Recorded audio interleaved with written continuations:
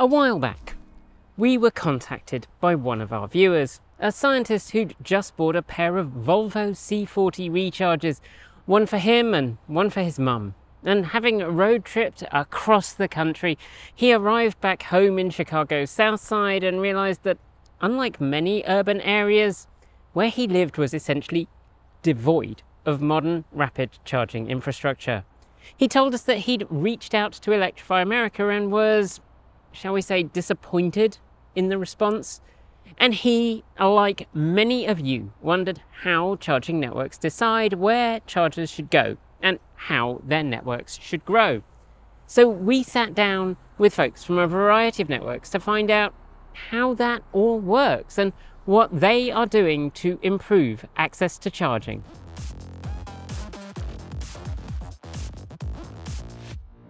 Back when EVs were first considered a great choice for road tripping, by which I mean back in the Victorian era, there really wasn't a charging network as such.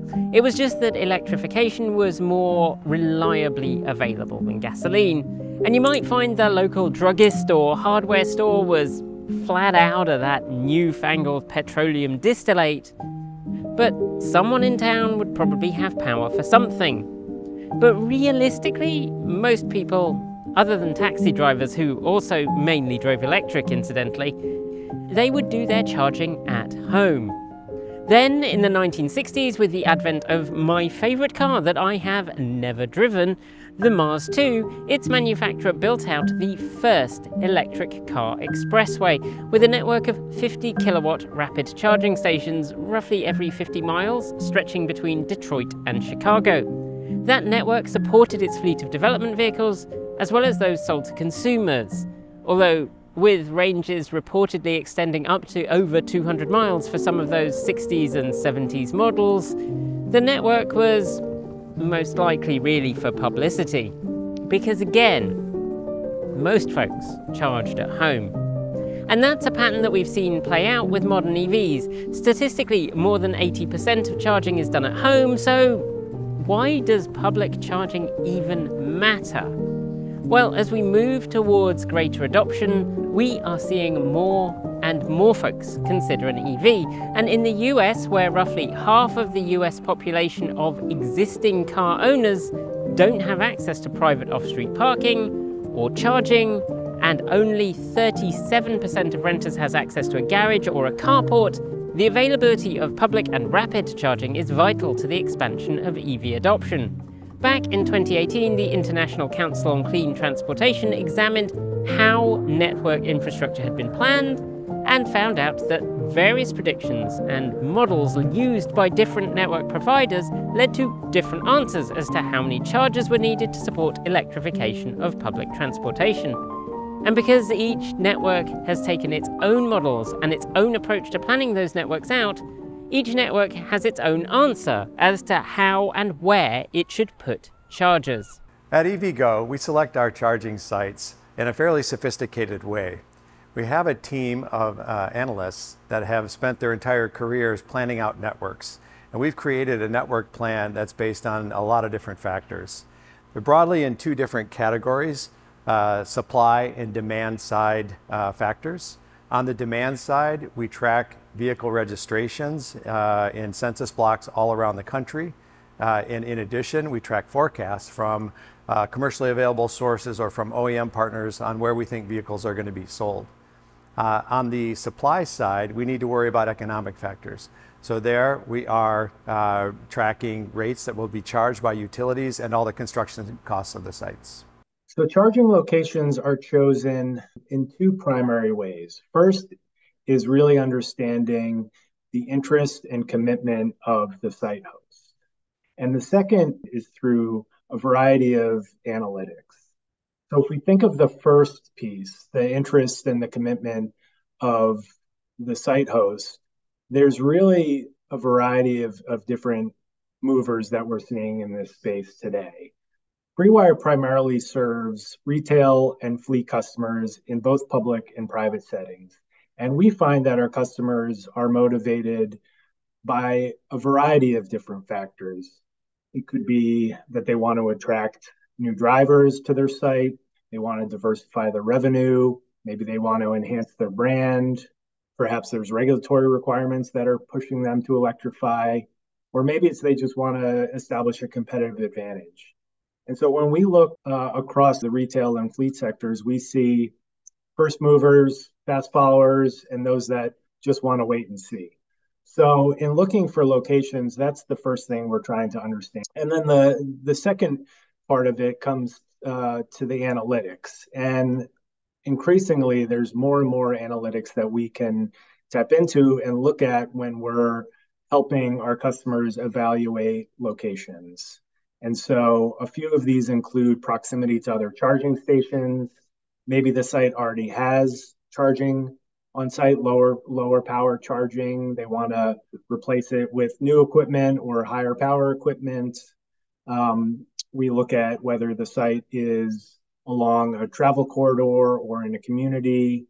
And then we get into some variables having to do with, the expected number of sessions that we could project per day, the available funding opportunities, and then other costs that may impact that particular location's viability for charging, such as energy costs, operational costs, and maintenance costs. There's this big chicken and the egg problem, a problem we still face a little bit today, where what comes first, the ability to charge or the existence of an EV to make that charging model attractive. And so it actually started in Hawaii. Our first stations at Volta were in Hawaii. And what we did is we came up with an idea that if you have a media station that has advertising at places that people see it, that can provide the revenue that you need while putting in a charger to encourage people to adopt EVs and everything else. So that simple idea has kind of turned into where we are today. The media revenue is a big component when we're looking at the X's and O's of whether a station is a good investment. If you need to have revenue from just charging, you have to be very picky about where you're putting chargers. You have to put them at places where EVs already exist. Well, we didn't want that constraint. We wanted to be able to accelerate adoption of EVs. So when you put the media station there, and they're big, beautiful 55-inch screens, front and center in parking lots usually, the ability to generate revenue there has allowed us to be more aggressive in where we go. So we can go into neighborhoods that don't have a lot of EVs yet. We can go into places that really, have been ignored by the rest of the charging community because we have a different model. And so that's been really great. It's allowed us to work with a lot of the big types of grocery and shopping retail centers who really want to say, I want charging at all of my stations. And we can go back to them and say, we can do this at all of your places. It doesn't matter if there are EVs in your community yet.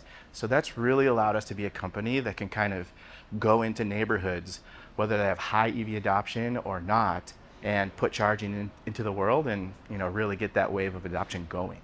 It's actually quite surprising how simplistic they started. So if you look even just a few years ago, maybe 3 to 4 years ago, most of the way that charging locations were chosen was really just where are the EVs? Where are the electric vehicles?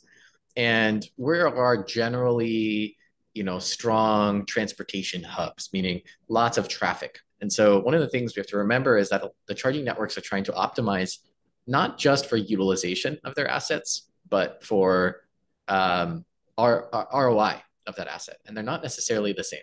If you have really good utilization of your charger, it doesn't necessarily mean that you'll make a lot of money on that charger. A lot of networks sort of put charging stations where intuitively it seemed best to put them. They found that the performance was quite lacking. And then they all started to put in a next generation of analysis, data analysis, and things like that to help guide this a little bit better. And the reason is because so many of those charging stations are utilized on average around 5% of the day, of a 24-hour period they're being used, which is not very good. So that's why we're starting to see this. And I think in the early days, they weren't as ROI focused as they were just getting charging stations out there as fast as possible. And so maybe getting back to the original question, how are locations chosen? I think it's shifted. Initially, it was intuition and where is it fastest to build? Meaning permits are easy, construction is easy and cheap, and we have parking there and it's straightforward. I think now it's shifting into a much more data-driven analytical approach, just like you would expect to see in a Starbucks or McDonald's organization that's trying to make sure that these are placed in really strong locations. Now, it might be that you really want to put EV charging somewhere, but you can't because... Often, at the moment, EV chargers are placed at large groceries or are outside other large chains. We're not going to get into the whole discussion of food deserts right now, but the existence of food deserts means that there may not be a grocery store or other large chain to place them at. So that leaves us with the question of what does make a good charging location? First and foremost, it all comes down to the return on investment. But when you get down to the site location specifically, we look at, first and foremost, we're looking at amenities. So, what are the amenities on site that may be provided for a driver to utilize, bathrooms, food options, things of that nature. Increasingly, we're seeing a lot of our customers, integrate charging equipment into their loyalty programs or their point of sale programs. So again, a lot of our customers are thinking about this holistically. How can they attract those that are showing up and charging into the other aspects of what's offered on site. We're also looking at space. Space is a big issue, especially for a lot of the fuelers that we work with in the retail entities. Parking's a premium. So really understanding how many parking spaces would need to be committed to a charging station is really important. And then, as I mentioned, utilization and location is key. Safety, lighting, signage, all critical pieces to identify where they might fit into establishing a good site. So factors that can make site selection more challenging or factors that can create more challenging sites would be space availability, power availability, energy costs, the amount of time it may take to permit a project or bring in additional power or electrical infrastructure to support EV charging. So FreeWire's model is unique in that we integrate battery storage technology and EV charging equipment together. We have a battery integrated charging unit. It's a direct current fast charging unit. And the benefit of this configuration is that we're able to provide fast, reliable charging to drivers while minimizing the impacts to the grid. So we have a low input power draw from the grid to recharge our battery pack and then provide the high output power for charging vehicles. As a result of this configuration, we're frequently able to avoid some of the electrical infrastructure that's typically required to support fast charging stations. And we're also able to mitigate some of the energy costs that can often undermine the economic viability of owning and operating stations. So there are many aspects of a site that can make or break it in terms of viability. Some of the things that you wouldn't really think too much about are whether or not there are trees overhead or storm drains down below. The slope, the grading of a site can be problematic. The site hosts might actually have seasonal events that they have in their parking lots that would disqualify a site. There are many different things actually that can either support deployment in a site or effectively cancel it. So a charging station costs about $100,000 for one DC fast charger. I know it can be a little bit more, a little bit less, depending on the speed. You want to put maybe 4 to 10 at a given location. So you're talking $400,000 to $1 million. And now that's getting to the cost of putting a full-fledged Starbucks or McDonald's at a location. And so, of course, the number one question is how many patrons are going to show up at this location? And how much energy are they going to pull? And also, what time are they going to show up? Because depending on when they show up, the cost of the energy to me as a charging network will be different. And that's a lot of unknowns. How are you supposed to predict how many people are going to show up at your Starbucks, let alone how many people are going to show up at your EV charging station, especially because the number of EVs on the road is changing so much every day? It's actually an incredibly hard question because there's so much growth and change in the space right now. If you're trying to figure out how well utilized a station's going to be, whether people are going to like it, you have to make some predictions about what the future looks like. So we try and mitigate that by working to put our stations in places that we know people love to go, but that can only get you so far. So actually over the course of time, we had to come up with a tool. It's a pretty smart tool. It's called Predictive. We basically take all these data sets, some of them are public, some of them are privately procured, and we integrate it into a forecasting tool. We use it ourselves. So my team is the team that kind of designs the sites and builds them. We rely heavily on the output of this predictive tool to take all this data, figure out where people are coming from, and make sure that we're serving the community that we think we're serving, and can be comfortable in the utilization that we're going to get in the future. And we actually make decisions on how big a station should be, whether we should go there at all. So that tool has proven to be incredibly important for us to make good decisions. And we're actually finding that plenty of our partners find the tool useful as well. So that same tool has been adapted. Utilities want to use that tool. We're finding really good partnerships with local governments who are saying, I know EVs are coming, but I don't know how. Help me understand my own city. So with the fundamental features of a good site identified, you've got power and you've got some shelter. Well, no, I'm hearing we can't have shelter, but at least you have 24-hour facilities nearby to help out customers with mobility issues. No, okay, scratch that. Okay, so you've got your place where there is power available for the chargers that you want to install. The planning issues have all been resolved, and there's the question of who's going to use those chargers. So how does EV ownership, projected and current, factor into those decisions?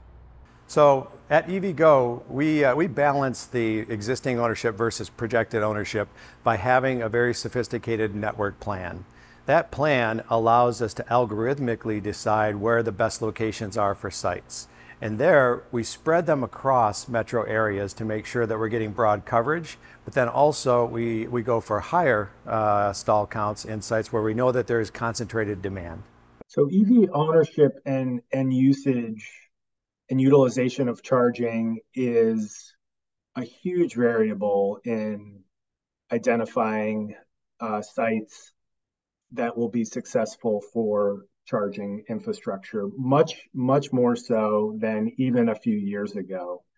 At FreeWire, we acquired a company last year called Mobilize AI, and this platform is a modeling platform that takes into account vehicle registration, traffic volume, site visitor patterns, and historical charging data. And through the modeling and through the platform, we can get down to a granular level and help the site host predict what level of charging utilization they can anticipate over the near term, medium term, and long term. So there's an increasingly important role for this type of data in analyzing and assessing the viability of different locations. Yeah, this is one of those surprising facts. So again, put your investor hat on and imagine that you are running a charging network and you're about to spend $1 million on one location. And so of course you would say, okay, if there's lots of electric vehicles here, I should have a big customer base to serve with my fast charging station. But it actually isn't true. Not necessarily, at least. What actually matters more than that may be, well, how far are each one of those EVs driving per day? They're only driving 5 miles a day, then they don't need a charge here, especially a fast charge. If they have charging at home, then they might not need a charge here either. So it's a combination of factors that actually can influence the usage rate of a charging station. And then, of course, all of that's going to change next year when there are a lot more EVs on the road and people of different income brackets are now buying EVs that are cheaper and cheaper and cheaper. Now, what are their behaviors going to be? So you're left with this like conundrum of trying to predict the future of not only technology improvements like battery size and charging speeds, but also adoption rates of EVs and also behavior changes of how you might drive an EV. And so and one funny, interesting fact is that the other tactic that we've seen out there is, okay, let's use traffic data. And there's lots of different data providers out there that tell you about traffic counters or traffic data, how many vehicles are driving by the site, electric or none, any traffic by the site. And I would expect that if most of the traffic is driving by the site at 3 p.m., then most of my charging station usage at 3 p.m. will happen at 3 p.m.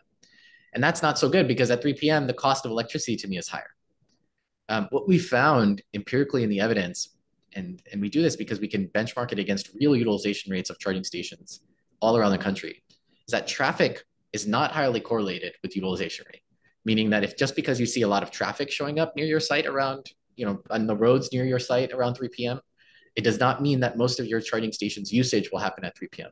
In fact, it could not mean it at all. And so that again points to the fact that behaviors are different. People aren't charging necessarily when they're driving on that commute time. It might be later in the evening, for example, where they're at a destination and they're doing something else while they're charging. So when we talk about projected ownership, to be honest, that's exactly the problem that Stable solves.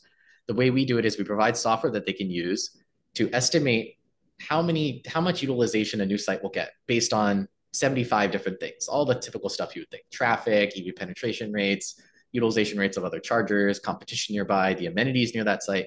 And we've done that because we've been able to learn from our data what that looks like. And then when we talk about projections of how do we project EV ownership down the road, to be honest, your guess is as good as mine. How do we know? And everybody has a projection. McKinsey, Deloitte, Goldman Sachs, EIA, everyone comes out every year, Bloomberg, with their EV penetration forecast for the next 10 years, and they're all wrong. And they're going to be wrong.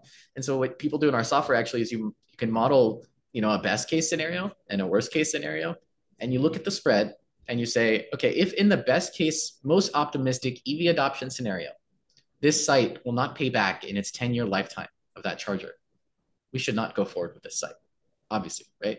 So that's a little bit of, it's honestly, there's a little bit of data science, and that's what we provide. We provide that baseline prediction. But then in projecting out the future, that comes to your certainty, your risk tolerance, how conservative you want to be, how bearish or bullish you are on EVs. And there's a little bit of intuition built into that projection because we don't know the future. Yeah, it's two things. Maybe for some reason, the data says this should be a highly, have a lot of EVs adopted in the space, but it hasn't yet for some reason, so you can feel good about it in the future. But even if you know that the adoption is not coming until a year or two, instead of waiting for a year or two, we can say, well, we can put our stations in now and actually help accelerate that. So the data tells us what we can expect, and our model helps us be even more aggressive on top of that data. As we've heard, many networks have historically been reliant on either existing or predicted EV sales in an area to decide profitability of a station. Slightly different in Tesla's case, where the network rollout is funded by vehicle sales, so there's a drive there to ensure that existing owners are well supported and not so much to get new owners. As a result, EV network rollout has been patchy, and with predictions of technology uptake notoriously unreliable. You only have to look at solar generation capacity to see a really great example of that. We've ended up in a place where, because each network applied its own metrics and own network planning algorithms, the end result has been, well, should we say it's been uneven? And we've spoken before on this channel about a long history of programming inequality into algorithms, because people writing software often end up coding their own biases and assumptions into the algorithms that they're writing. The end result of this is that Axios published an article this year that pointed out that over 1.4 times as many chargers were located in majority white areas of housing as were located in majority non-white regions. Our own examination of the 5 most segregated cities showed an even more stark division, with rapid charging provision almost entirely absent from regions that have historically been subject to redlining. Redlining was legally enshrined discrimination against neighbourhoods with predominantly black residents. Unlike predominantly white neighbourhoods where cheap mortgages were available, redline districts weren't eligible for those mortgages, or indeed often for any mortgages, making it vastly harder for those families to own their own homes or live in those areas. And as a result, it prevented them from building generational wealth. While technically outlawed in 1968 and theoretically barred from occurring in the 1977 Community Reinvestment Act, it's consistently been shown that black and minority areas continue to be discriminated against, and that often areas that were historically redlined remain majority-minority even today. These majority-minority areas often remain subject to lower investment. And looking at the 5 most segregated cities in the US, cities that really clearly show this history having an impact on the way people live today, it's really clear. Areas that are majority-minority, which were often subject to redlining, are now areas in which there's a real dearth of charging opportunities. That means that it's harder to live with an EV in those areas, and that as we see rapid chargers helping to make places an appealing destination, those areas might again miss out on another round of investment and consumer spending. Now, some will no doubt say that predictions of ownership of a type of vehicle that has, historically at least, been more expensive than the average new or used vehicle would most likely disproportionately fall in areas with higher incomes, and therefore that historically disinvested areas might be slower to obtain those vehicles. But at this point we're reaching a chicken and egg situation where if there isn't charging available either at work or at home or somewhere convenient and cheap, then EVs can't reasonably be purchased by folks in these areas. And what you end up with is a significant impediment to EV adoption for huge swathes of the country, particularly in cities where shared parking or multifamily dwellings make installation of home charging infrastructure more difficult, and where even in single-family dwellings, lax state rules have allowed rentier landlords to bar individuals from installing charging or price gouge for the privilege of installing even a basic home charger. All that said, the Inflation Reduction Act and the bipartisan infrastructure law earmarked around $3.5 billion for charging infrastructure investment in historically disinvested areas, with the NEVI investment, that's the National Electric Vehicle Infrastructure Investment Formula program, earmarking 40% of money for chargers explicitly to be located in disinvested areas. So the question is, what will change with that investment? When we think about disadvantaged communities, communities that historically haven't gotten the investments that they deserve because of economic status or because of their place on the adoption curve of a particular technology or something else, it's so important for the governments who serve all people and us who, we have this view in our mind that one of the places that we take up in the industry is as one who can break the chicken and the egg problem. Because of our media model, we have a media station that can sell ads, we have chargers that can make money by selling kilowatt hours, we have multiple revenue streams. We have the ability to be flexible in what makes sense for where we invest.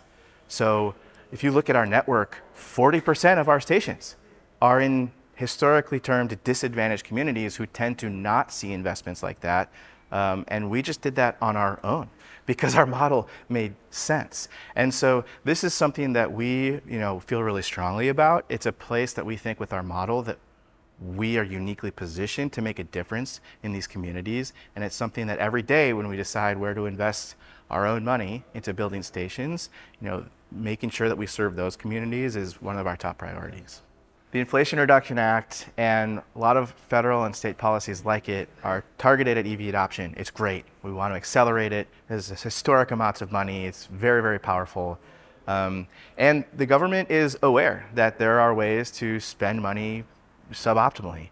So you'll see things like the Justice 40 initiative, which really makes sure that at least 40% of all government-funded projects are going to be serving communities that are historically disadvantaged.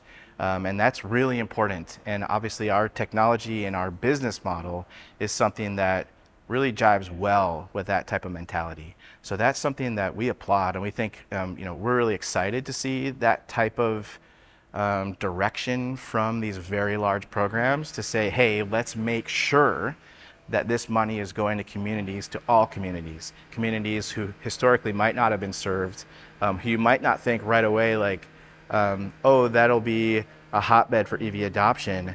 These programs are strong. They're in the Inflation Reduction Act, there is a used car tax credit, and you're seeing other automakers coming out with cheaper and cheaper models. We're getting down the cost curve. There are initiatives to get down there. This is exciting. Therefore, let's make sure those communities have charging too. And that's something that we think we can make a big difference. Disadvantaged communities have certainly historically lacked charging infrastructure, and FreeWire has been committed to ensuring that charging is deployed equitably. In fact, in California, over 65% of our deployments are in disadvantaged or low-income communities, and we're proud of that.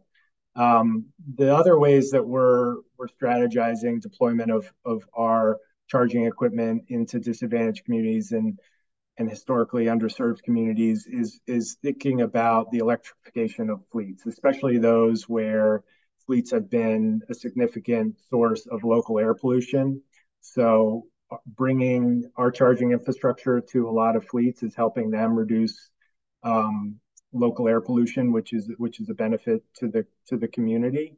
We're also looking at applications around multifamily dwellings where there may not be dedicated parking spaces for those residents, and the residents could, if they have an EV, could really benefit from being able to access community charging. The Inflation Reduction Act and bipartisan infrastructure law have really prioritized disadvantaged communities and low-income communities very, very significantly. For instance, the NEVI program, the National Electric Vehicle Infrastructure Program, which is a $5 billion program to invest in charging infrastructure across the country, has committed to dedicate 40% of those funds to areas that have historically been disinvested in and underserved. So that's a very significant investment. Those laws have also prioritized the electrification of heavily polluting activities. Fleets, again, is medium duty, heavy duty fleets. The electrification of those activities can significantly benefit these communities, and ports too. There's a huge push and a lot of funding through the bipartisan infrastructure law to help decarbonize at ports. And there's also a variety of tax incentives out there that will be prioritizing these communities. One in particular is a tax credit associated with energy storage as it relates to energy communities. And energy communities are defined as those that have been historically invested in the fossil fuel industry. And so as a way to bring just transition to those communities and bring more clean energy opportunities to those communities, there's a variety of incentives, one of which is a tax credit that will help aid that transition. The Inflation Reduction Act has been a very important influence on serving disadvantaged communities. The provision for the 30C tax credit actually supports the economics behind sites that are in those communities, and that allows us to invest much more aggressively to build stations there. Yeah, it's true that historically in the charging networks that have been deployed, there has been a bias that's built into the deployment of chargers. The way that we make sure that we don't have that at EVgo is by having this network plan that algorithmically decides where the best locations are. And as a part of that, we include the EPA's environmental justice screen. So we're overweighting sites that are serving disadvantaged communities, and especially those that have high pollution effects that cause long-term health problems. So in the future, the way we see our network evolving is to grow higher numbers of stalls per sites as the population of electric vehicles increases, and then also to raise the power on the chargers that we are deploying. And then of course, we are building into our network plans very strong service for DEI communities. There, we actually see that about 58% of our future network plan is within a 10-minute drive of an EJ area. One of the things that we drive is, what we like to say at Stable is that we can provide you with the ROI of an EV charger in just a few clicks. So no more guessing and thinking and analyzing a bunch of data. You put it in an address, we'll give you how much money this thing might make and projected usage rates. If you think about it, it's very similar to what we see in the solar. How did we figure out what the return on investment for a solar panel is? Well, you can draw on a rooftop a solar panel, and it'll tell you, okay, based on where you're located and the weather, here's how many sunny days you're likely to have. Here's how much of that energy you're going to capture. Here's what you could sell that energy for, what you could offset. You get a very clear picture of what the return on investment of a site is. And a big component of that solar thing is the incentives. So there are incentive programs or financing available that will tell you, oh, and it can be financed at this rate, or you'll get this tax credit for putting solar on your rooftop, right? So the incentive is baked into the ROI calculation. We do the same thing. So what we can do is, for a large portfolio of potential locations, we can quickly tell you which incentives you might be eligible for. This could be because it's in a disadvantaged community. This could be that because it's in a highway corridor sponsored by the NEVI program. But the way that our software works is that we'll automatically do the complicated eligibility detection for you. Imagine if you had, think of the NEVI program, this alternative fuel corridors. They have a requirement in most of those corridors that you need to be 1 mile driving distance away from these corridors. But it's 1 mile driving distance. It's not just as the crow flies. And so you have to put each one of, if you have 2,000 sites to analyze and figure out which one of these qualifies for NEVI, put each one of those into Google Maps, do a driving distance calculation, write it in a spreadsheet, and whittle it down. It's not very easy to figure out which one of these qualify for the incentives. And it makes the work of figuring out what which is the best site much harder. Now, for thousands of sites, you have to figure out which ones qualify for incentives. Of those ones that qualify for incentives, which also get good enough utilization rates, where the incentives plus the utilization rates leads to a positive ROI for me. So to your question on how is our company looking to improve equity, we do it by exposing incentives and rebates into our software and making it a part of the ROI equation in just a few clicks. I mean, we see it already directly. We have customers today who are optimizing for charging stations that go in disadvantaged communities and that go in, these highway corridors that have been, sort of sanctioned in a sense that, they've been said, these are places that we want to put charging infrastructure. And every charging network will have some combination of high performing sites and low performing sites, right?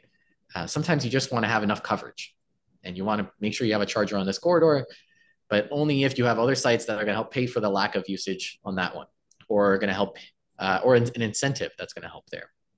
So what we see is that actually this will drive, it is already driving and pushing our customers to deploy in areas where they may not have done it before, because the incentive programs are switching that ROI equation from red to green in what would have always been a red equation. So I think it's a great thing. I think, of course, there's arguments on exactly how you should determine what are disinvested communities, but how many do we need for this disinvested communities? Does this truly solve their problem? Do we need home charging as well? Do we need level 2 charging? There's all sorts of, a lot of chatter out there right now. But I think that the core of the idea, the broad stroke here is very good, which is it is moving the economic equation in the favor of these communities. We could surely do better, but it's certainly better than nothing. And we should be happy of that and look to the next thing and see what we can do to further incentivize that deployment effort. So it looks like we are maybe going to see some progress on getting more equitable charging infrastructure rolled out. Infrastructure that will help folks who will most likely be the ones who will benefit the most from electrification and being able to use electric vehicles with their lower total cost of ownership. But there's one final important piece, and that's how the community is involved. We've seen plenty of anecdotal evidence that chargers have been located in inappropriate locations or poorly sited. I have a level 2 charger near me at a cinema with a 2-hour limit on charging. There have not been that many films I've seen in the past few years which, including the trailers and getting overpriced popcorn, come in at under 2 hours. So all in all, it's not very useful. We've heard of rapid chargers being in communities where income is low, which is great. But the charger is placed in a parking lot that has incredibly high parking fees tacked on in addition to the charging cost. Or there are level 2 chargers positioned in a parking lot that has a reputation for vandalism. And the chargers are in the furthest, most dark and dingy corners of the lot. So it matters whether and how communities are involved in that charger placement. Community stakeholders are typically involved in our projects through our customers. So our customers increasingly have a commitment to environmental, social, and governance objectives and goals associated with their commitment and aspirations to reduce greenhouse gases. And typically, our customers are working with their communities to advertise the charging that they offer and make them aware of the promise of electrification. For FreeWire specifically, we're working with community stakeholders through our contractors and the workforce that we contract with to deploy, operate, and maintain our stations. So increasingly here in the United States, there's a prioritization given to workforce training and being able to employ local workers throughout the country, especially those in disadvantaged or low income communities. A lot of the recent funding has prioritized this, and it gives FreeWire a great opportunity to build partnerships in the community to ensure that job creation is happening where these projects are being deployed. When we think about where we're locating our stations, community is a big part of our decision making. It's important to us that when we put our stations in the ground, that it's actually serving a community who's going to use it. That's important for us. But we're a really impact-driven company, so we care that this matters to them and it's something that's going to make a difference. So part of that is just done through data-driven, right? We're a big company, we're doing lots of stations, we do need data, and so we lean a lot on our data collection, our predictive modeling, that really helps us look at where the most beneficial place to put stations is for a community and how we expect them to use them. Oftentimes we're working with people who are staples in the community, right? So we're working with the grocery store, or at least one of the grocery stores that tends to have a relationship with their community, and they care a lot about that. That's something that they talk about with us, that they want to make sure they're putting in charging stations to serve the people who are coming in every week to shop at their stores. So those are the main ways that we connect to our communities. I think if you pull back and take a broader look at things, there's a lot of initiatives that are going on right now directly trying to serve the community. But how do you do that when you're looking at federal or state level programs? And so that's where I think, our internal tool that we use to make good data-driven decisions about where to put stations, that tool can then help these governments who are thinking about where to spend their money, thinking about where they need to put in charging so it'll be effective and also serve everyone in their community and not just parts of their community. That type of data is really important. We've seen a huge increase in demand from cities, mayors, governors, departments of transportation. Everyone is trying to make sure that the initiatives they're putting into place are making sense, are good investments, and are serving their people. And so I think that tool and taking our tool and having governments use it to make good decisions, that's another way that we feel like we're doing a service to do the best thing possible for the communities. This is something I'm not as familiar with in terms of what community level drivers there are. You can see we have a very sort of, capitalism is sort of a bad word, I feel like, these days, but we have a very capitalistic approach to helping these companies, which is you need to make money. In driving incentives, in driving special credit system, the rebates for charging station deployment in places like disadvantaged communities to incentivize deployment in those areas. Because if you think about it, these companies do to some degree have to act as rational economic actors, right? They don't want to lose money on a site, and they're already losing money on most sites. They got to fix it. Their company's life is at stake.